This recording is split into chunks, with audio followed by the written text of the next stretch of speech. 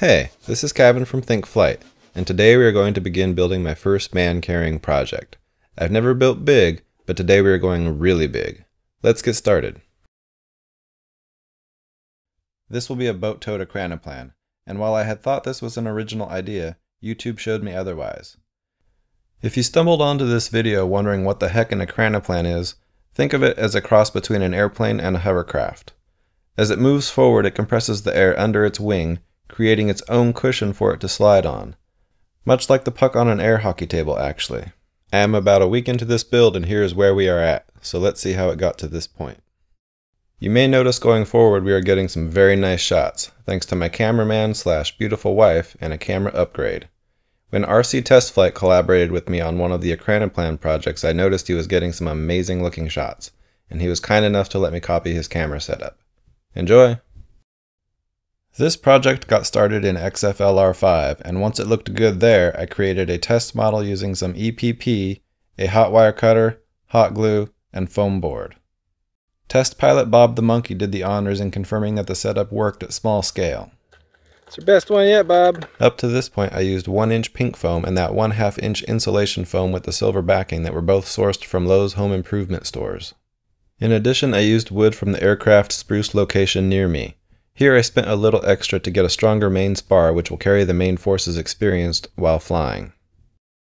I blew up the airfoils I was using at the local Kinko's print shop to make some templates and then started cutting. Using the paper templates, I then transferred the outline onto the pink foam sheets. The front and rear wings used different templates, and once I had traced each one, I then used the first cut rib to transfer the outline to the other ribs much more quickly. Cutting the ribs turned out to be quite the thing. After 8 hours of work with a saw I'd found at Lowe's that looked appropriate, I had all the ribs I would need for the project. Alright, so this saw leaves a pretty rough edge here that I got to get rid of with sandpaper. And you can see what it looks like here after I've cleaned it up a little bit on this stack of ribs. So that's the front wing down. Got the rear wing to go.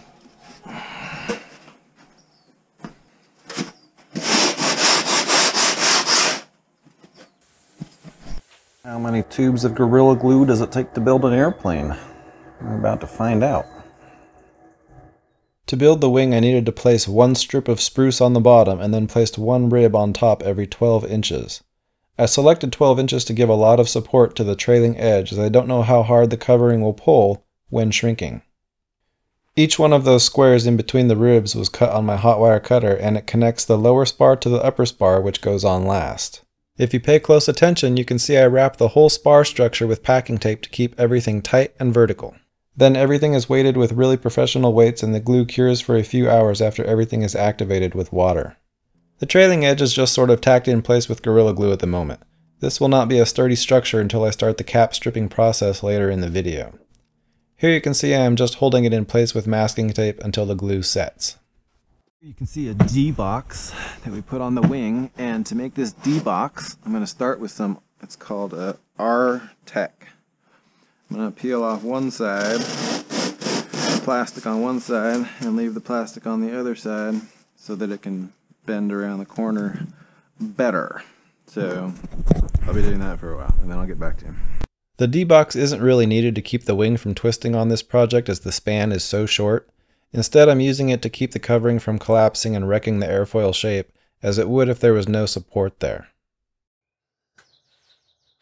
Alright guys, so yesterday was mostly 2 steps backwards as I tried to put the leading edge foam onto this panel. It didn't work out really well. I got the bottom set good with Gorilla Glue, and then as I tried to wrap it around the leading edge, it basically just pulled off the airfoil quite a bit and changed the shape so dramatically, like the Gorilla Glue couldn't even fill the gap. I'm using this little guy to try to rescue the panel. This is where the Gorilla Glue will really come into its own. It's very lightweight and will fill the gaps. And you can see here, even on the first panel, I kind of missed a little bit. This white foam should be attached to the pink foam, as you see here.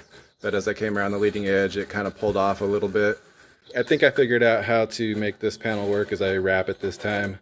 And then those last 2 panels I should be able to get perfectly if my idea works out on this panel. After 4 failed, 3 failed attempts on that one, I finally figured out how to wrap this around the leading edge without breaking it. A strip of packing tape was needed on the D-box foam directly over where it interfaced with the underlying rib. Some 3M90 was needed to secure the tape, and then the D-box foam could be placed over the front section of the wing.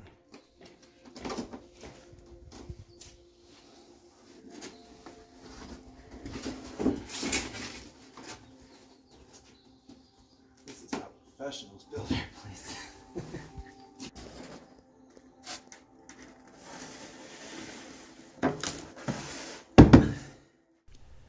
After finishing the taping process, the wing section was laid flat on a scrap piece of foam, and weights were placed to keep everything flat while the glue cured.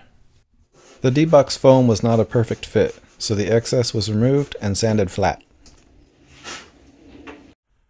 Okay guys, so I'm just going to take this little ply cut out here, and I'm going to Gorilla Glue it in here to give us a little shear resistance. You can see its little buddy over there already in place, so... and off we go. I am also adding wingtips to each panel, but forgot to film that, so I'll just show a little clip of me sanding some spackle I placed in the larger defects on the wingtip. For the rib caps, I will be using fiberglass that takes on the shape of the letter C when you wrap it over the rib. But I have a little bit of a problem because there's a gap between the rib and the D-box, so I need to fill that in, and I'm just going to fill that in with some Gorilla Glue, and then I'll sand it flush, and then won't have to worry about that section buckling. That's next. Fiberglass really isn't optimal here. You would probably want wood or carbon for the actual cap, but let's be real. This is a home improvement store towable water toy, so let's see if we can save some money and effort and get away with this.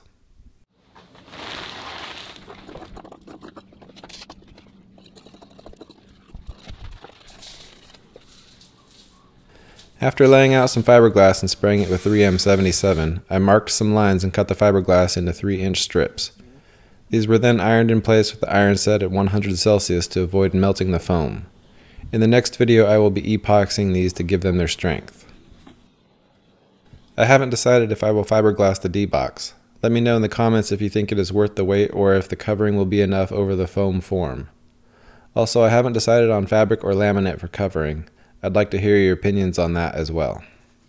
If you enjoyed this style of video for a build, and also if you find the builds valuable and not just what I do with the project after it's built, please let me know in the comments and also by doing the normal YouTubey stuff for the algorithm. That's it for this video, and in the next one I will wrap up the build before getting it out to the nearest lake. Stop talking, look at me! This is YouTube, you know?